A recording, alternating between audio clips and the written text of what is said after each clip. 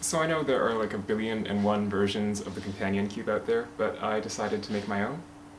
And mine doubles as a storage box.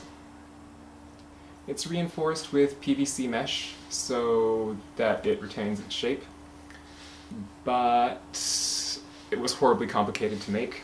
It was crocheted in tons and tons of little pieces and sewn together very frustratingly. So I really wouldn't suggest you make my version. I'll link to some other people's versions of companion cubes down in the comments, or in the description box rather, if you want to make your own, but I really wouldn't suggest this one. More recently I've started taking up Tunisian crocheting with this lovely thing. Nothing too complicated, just a simple pillow with Tunisian stitches and cross-stitching. I've done one side of a pillow right there. It keeps curling. It'll fix itself when the second side is made and they're sewn together.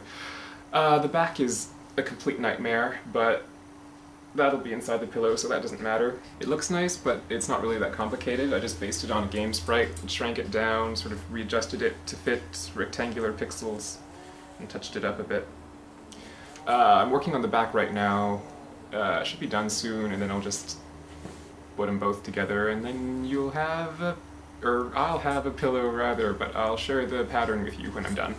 Now, if you remember, I showed the beginning of a Zoidberg a while ago. Well, I finished that like 4 or 5 months ago, but there are a few changes I want to make to the pattern, and I still have to test those. So, a little bit longer and I will give you the pattern. I'm quite happy with the claw. It's all claw-like. So I bought Diablo 3, which I'm kind of regretting because I have been playing an obscene amount. Like, on an obscenity scale from oh gosh darn it to the amount of time I've spent on Diablo 3 probably rests somewhere along the lines of which equates to a fuck ton of time, and oh, I really shouldn't have done it. I really shouldn't have. And for all the hubbub that I heard about how difficult Inferno difficulty is, I'm a little bit underwhelmed. I mean, I was expecting something... I don't know what I was expecting, but it was just...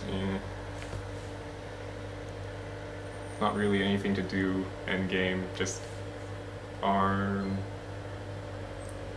So I sort of stopped playing my main and just working on other characters and doing achievements and things like that. I should stop! I'm going to stop. And I really wish there was PvP. I'll post the Zoidberg pattern when I can, but I've got a fair bit on my plate at the moment, so my updates will be fairly sparse. I'll try to get the pillow pattern out as soon as I can, though. Well, that's it for today. Till next time, and I hope you all have a great summer!